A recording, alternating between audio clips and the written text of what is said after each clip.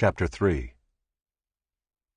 Remind them to be submissive to rulers and authorities, to be obedient, to be ready for every good work, to speak evil of no one, to avoid quarreling, to be gentle, and to show perfect courtesy toward all people.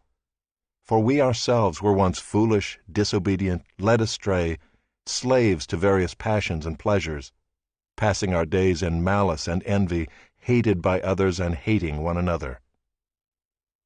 But when the goodness and loving kindness of God our Savior appeared, He saved us, not because of works done by us in righteousness, but according to His own mercy, by the washing of regeneration and renewal of the Holy Spirit, whom He poured out on us richly through Jesus Christ our Savior, so that being justified by His grace, we might become heirs according to the hope of eternal life.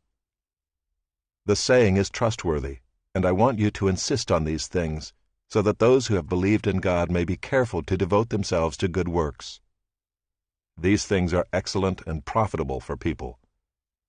But avoid foolish controversies, genealogies, dissensions, and quarrels about the law, for they are unprofitable and worthless.